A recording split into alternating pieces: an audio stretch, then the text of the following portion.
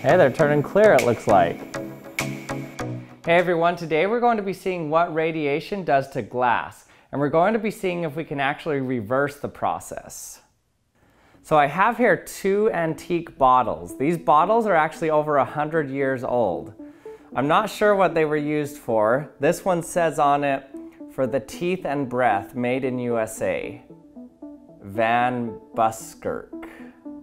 And this one doesn't say anything on it. But you'll notice something interesting. One of these bottles is clear and one of these is purple. Now 100 years ago, these both used to be clear. So why would it turn purple? Well, if you're into collecting antique bottles, you'll notice that a lot of antique bottles turn purple like this. And the reason has to do with how they used to make glass. Now, as you know, the main ingredient used to make glass is sand. And sand can have up to 0.1% iron oxide in it. Now, most of the iron oxide in sand is ferrous iron, Fe2+, and this has kind of a bluish color. So the problem glass makers had when making glass is the glass would kind of have a bright blue color to it. So what they used to do is add manganese dioxide to it, and it would reduce that Fe2+ to Fe3+. But after they react, the manganese 2+ is clear, and the Fe3+ is yellowish green, basically the color of normal glass. So ever since Roman times and onward, glass contained around 0.5% manganese. But here's the cool thing about manganese. If you hit manganese with UV light or X-rays or even gamma rays, you can cause the manganese to lose an electron and be oxidized back to manganese dioxide, and so it turns purple again. So what this all means is that over time, old glass will turn purple if it's exposed to sunlight. And so you can see the difference in these two glasses here.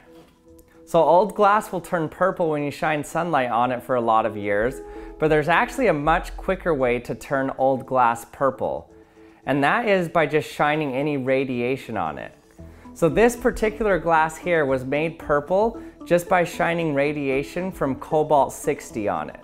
Cobalt-60 gives off gamma rays, and this is the same type of radiation they use to irradiate food. So basically they shine this radiation on all sorts of different food to kill any bacteria or pathogens on it, and then they feed it to us. Now technically it's not making anything that the gamma rays hit radioactive, so this jar in and of itself is not radioactive, but the gamma rays did hit it and cause it to turn purple.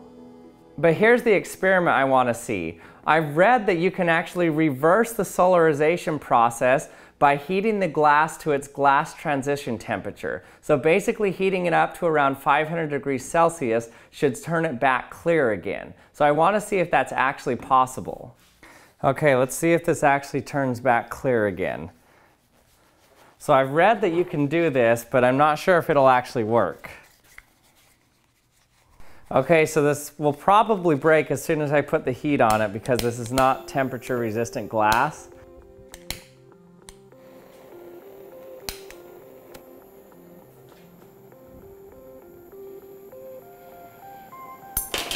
Oh, well, thought that might happen. Okay, so now let's heat up these pieces and see if they turn clear.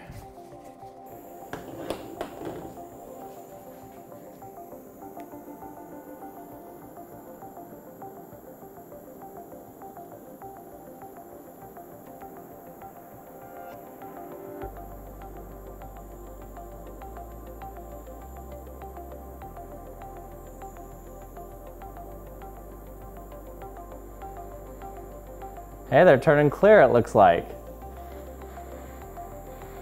That's cool.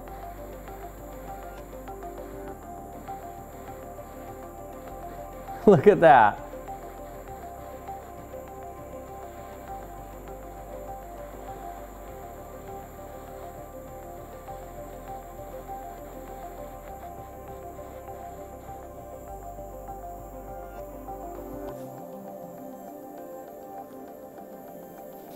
Whoa, look at that, they're totally turning clear again. So this is what this bottle used to look like.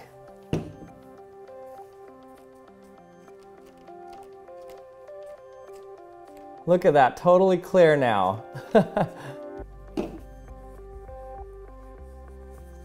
See the color difference? Okay, so what happened here is we heated it up to the glass transition temperature. So basically we gave the atoms in the glass enough energy so that the manganese dioxide could now diffuse and find the iron oxide again. So it's pretty neat. You can reverse this solarization process just by heating the glass up.